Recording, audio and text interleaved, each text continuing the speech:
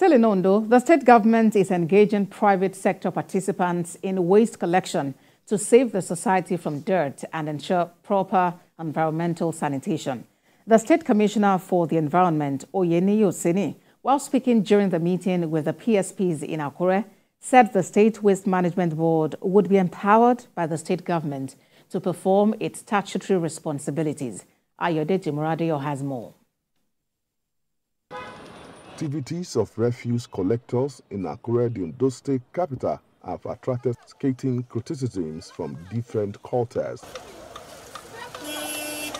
This is because major streets of Akure are most times littered with refuse, as the main operator failed to rise to the occasion. The need to ensure efficiency and more private sector participation in waste collection in the state prompted this stakeholders meeting in Akure.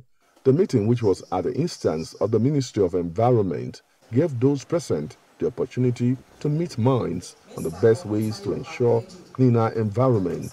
The State Commissioner in charge of the ministry, Oyeniyi Oseni, said more private sector participants will be engaged in different zones. He said the state government will unveil a new model of waste collection starting from the state capital.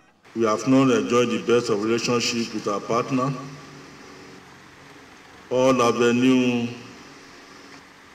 to communicate with her have been blocked.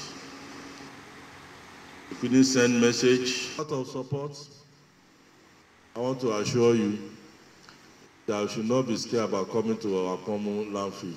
We are going to put the place in a very thorough shape that even during rainy season, you will not be scared. Other government officials stress the need for an efficient waste collection system in the state. Sure that henceforth, Ondo State is known and regarded for a better and a cleaner environment.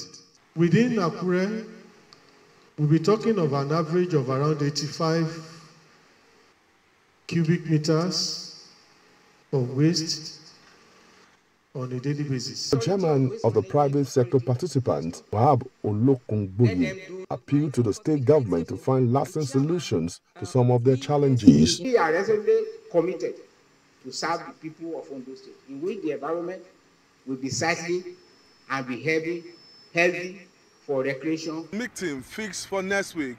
It is hoped that the state government will be able to fashion out better ways of making the environment cleaner. Oyeniyi Oseni, TVC News, Akure.